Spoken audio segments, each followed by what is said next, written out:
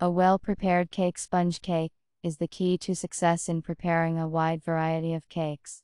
Therefore, today I will tell you how to make a sponge cake. For a cake is simple and completely uncomplicated. Prepare all the necessary ingredients. The dishes should be clean and necessarily dry. Choose a glass or ceramic bowl. They are ideal for whipping eggs. Eggs should be thoroughly cooled, then when whipped they will turn into a lush foam. So, break the eggs, beat them a little with a mixer to combine the whites and yolks. Then add sugar, beat for 10 minutes at first at a slow speed, and then gradually increasing it. The egg mass should increase in volume by 2-3 times and lighten. Start introducing flour. Here you will no longer need a mixer. We only mix flour with a spoon.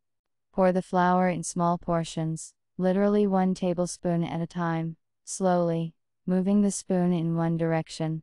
Mix the flour into the egg mass.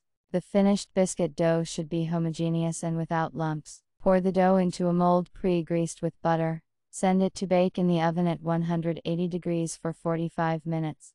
The cake sponge cake is ready.